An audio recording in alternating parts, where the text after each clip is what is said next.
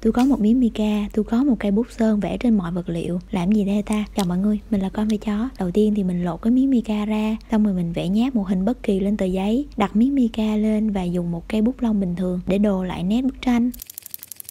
Lật ra mặt sau, dùng cây bút sơn và đi lại nét một lần nữa.